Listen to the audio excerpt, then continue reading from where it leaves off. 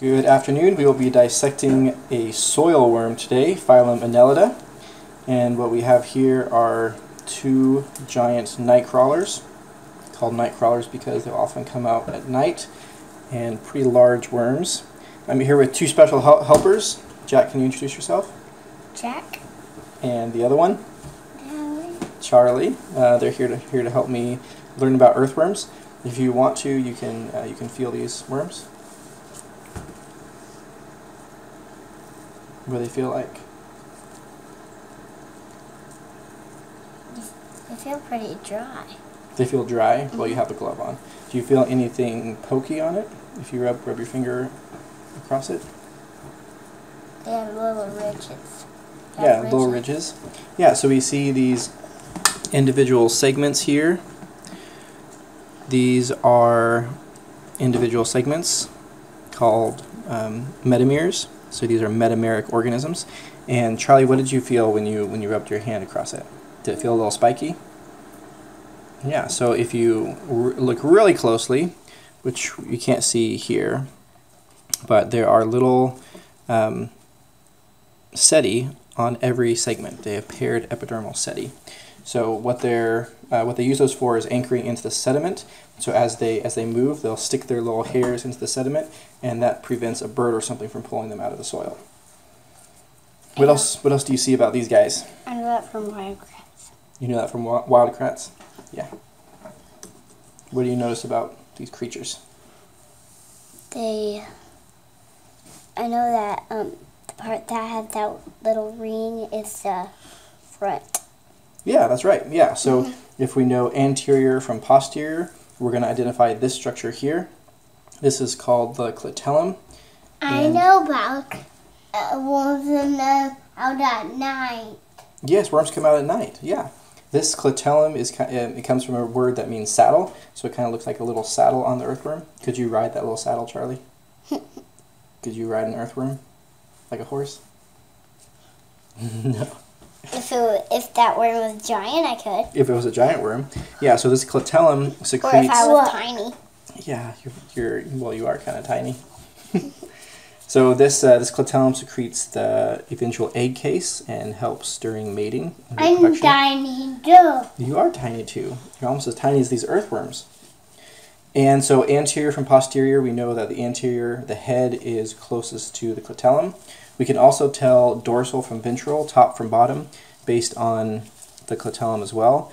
So if we look at the ventral side is going to be flat, and the dorsal side is going to have a more curve, and it's going to be more obvious clitellum. Daddy. Those are scissors. And there's two ways you can tell from the back and the front. The Okay. back doesn't have the clitellum, and it's thinner. This is fatter. Yeah, it does look a little fatter. Yeah, good noticing. Charlie, we're not going to play with the scissors. Okay, so what we're going to do is going to see we're going to talk about the external anatomy, and then we'll cut them open and see what it's like inside. What do you think you're going to see inside? It's guts. It's guts. Charlie, what do earthworms eat? Birds. Birds? Birds eat worms. Birds eat worms, and worms eat what, Jack? Dirt. Dirt, yes. So they're going to ingest dirt, filter it for all the organic nutrients, and then excrete it out the anus back here. So they have a complete digestive system. Up here they have a little head. If you remember on annelids, the very first segment on annelids is called the peristomium. And in marine worms, this is really elongate, and it has some palps and maybe some tentacles coming off it. But in soil worms, it's just a little nub called the peristomium. The mouth is on the ventral side right here.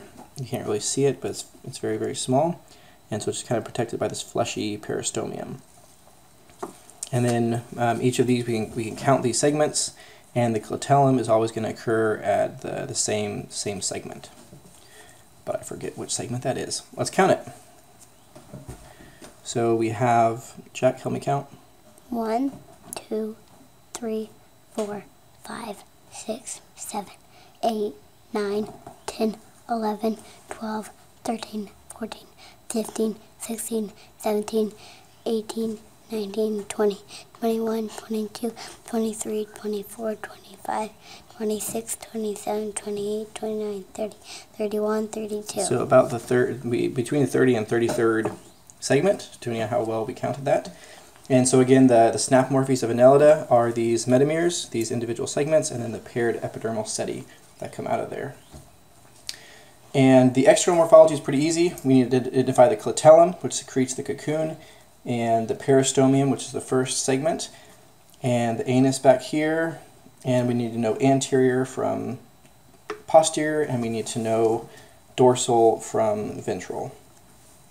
So Jack, is this anterior or posterior? Anterior. Is this anterior or posterior?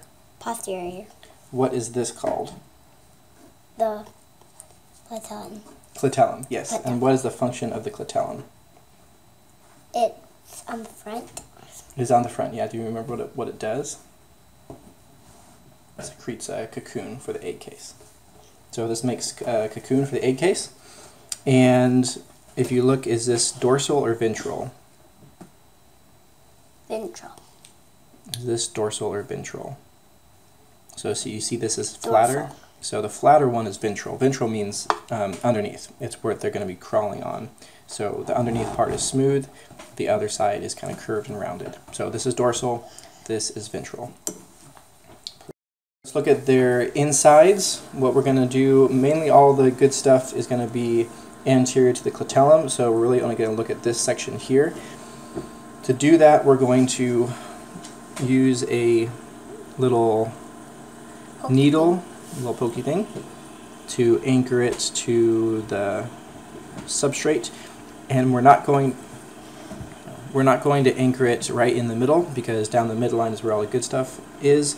So we're going to kind of put it to the side, anchor it in firmly there, and then we'll go a little bit down past the clitellum.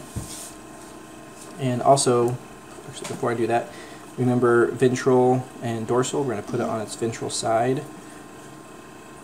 So the dorsal side is up, and then anchor it down, and again here.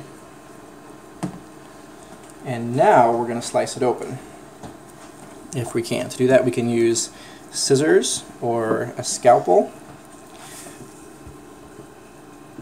And we don't want to cut through the intestines, so we're going to start pretty slowly and gently. And you see this kind of shimmery, shiny thing coming off here? That is the cuticle.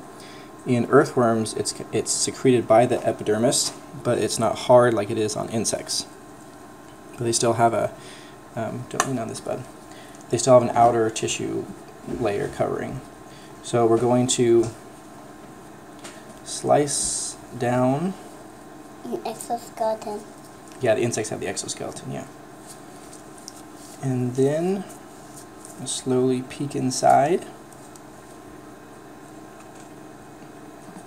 And what we see, we're going to see a lot of transverse membranes. Oh, squished his gut. James, guess what? You know James? James Crawford? He actually told me that worms have 10 hearts. So 10 hearts. Well, even if they break, they're still alive. Let's check that out. We'll see how many hearts they have. Alright, so we're going to slice it open, and then we're going to use these little pins to pull it open. And we're going to make sure we slice through the top, because there are things at the very top we want.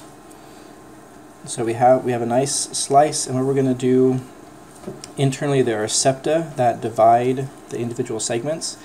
And so you can take a scalpel or the pin and just kind of scrape along the inside, kind of break open those membranes. And see these kind of bulbous things here. That's part of the reproductive system, so we don't want to mess those up too much.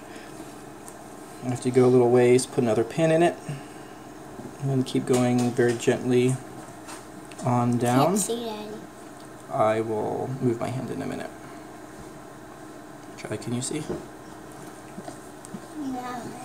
Alright, now we have one side done. We're going to We're going to do the other side. So Jack, you'll be able to see here. So we're going to prop him open like that. And now we can see more clearly the stuff going on. I'm going to take the scalpel and go right under the skin, like I'm skinning it. Wow.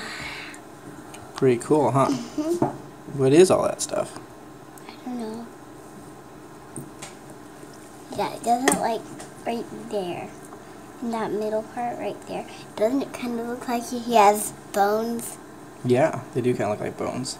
But they're actually not, because Not bones, right? don't have bones. That's right.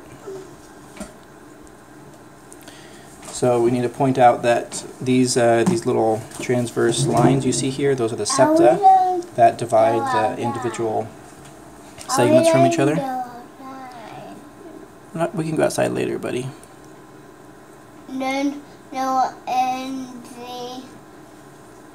the worms. You want to find real worms outside? Yeah. That would be fun. No, I need to real worms. Those are real worms, they're just dead. No real worms, they'll die. No real worms. Real worms and real fish? Yeah. And real nails. Real fish? Find real fish. Okay, now it looks a little strange on the inside. Everything's all compressed in there. But remember, these are just tubes within tubes. Yeah. Tubes within tubes, right, Charlie? Yeah. Yuck. Do you want to eat this for a snack? Nope. Yeah. I want a snack. You want a snack now? We'll get a snack in a minute.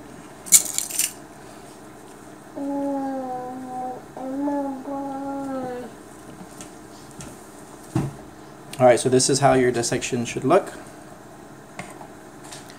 Bring it up a little bit closer.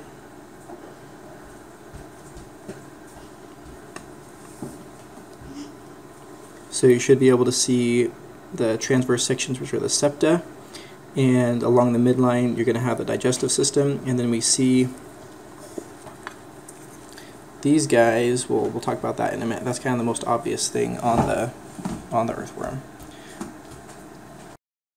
In digestive systems, you guys are familiar with these. We have a mouth, and then posterior to the mouth we'll have a pharynx. This right here, this section right here, is the pharynx. And then we need a place to store food and a place to grind food, to mechanically digest food. So what we're going to see is that there are two bulges down here, one here and kind of separated right here. Oh, I just punctured it. But what you see at the top is the crop, and here is the gizzard. If you press the gizzard, you will notice that it's highly muscular. So this is the place where mechanical digestion occurs. The crop, just anterior to the gizzard, is for storage. So mouth, pharynx, crop, gizzard. Ingests food, transports food down to the crop. The crop stores the food, the gizzard grinds the food. Muscular contractions. Mechanical digestion. So mouth, pharynx, crop, gizzard. These large things here, these are going to be part of the male reproductive system. These are the testes, and worms are monoecious, so they're going to have both male and female parts. So actually, before I get to the reproductive system, I want to point out these dark black things right here. They kind of look like almost worms within the worms. This right here will go into focus.